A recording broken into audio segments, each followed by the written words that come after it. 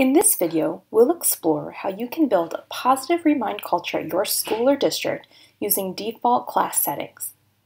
As an administrator, you can now set expectations for class communication across your organization by making intentional choices about how participants in a class see and message each other. With these settings, you can confidently encourage safe communication on Remind for your entire community.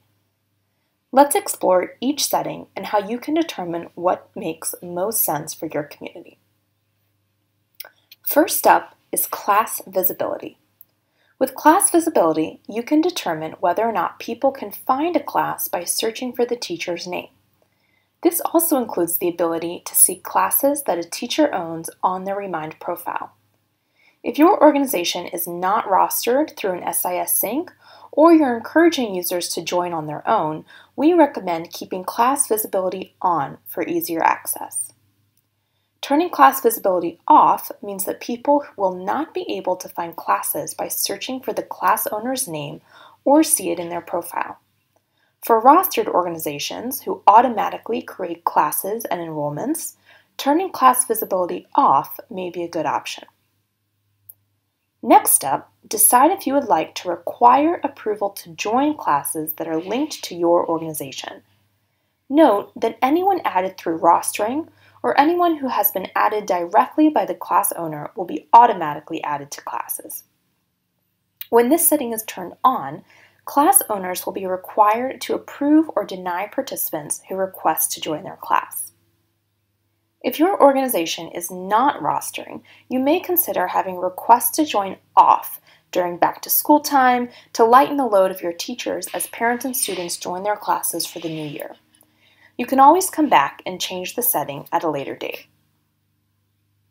Last up for default class settings is to set a preference for participant messaging, which determines how people can message each other in a class.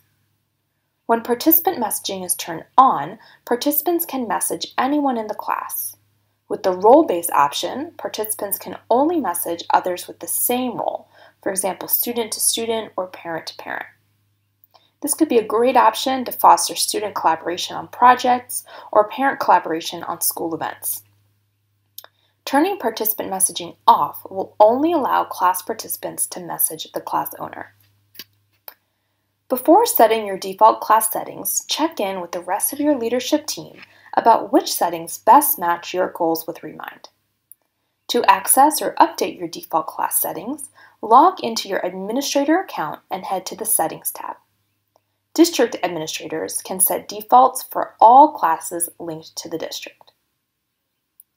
First, select whether you would like class visibility on or off. Next up, turn Request Approval to Join on or off. And lastly, select which participant messaging option makes the most sense for your organization. Here, you can choose to apply these new settings to all existing classes linked to the organization. When you check this box, all class owners will be notified about their updated settings. Otherwise, anytime someone creates a new class that is associated with your organization, they will have your updated default class settings. Once set, school leaders can view district recommendations and make school-specific updates if needed.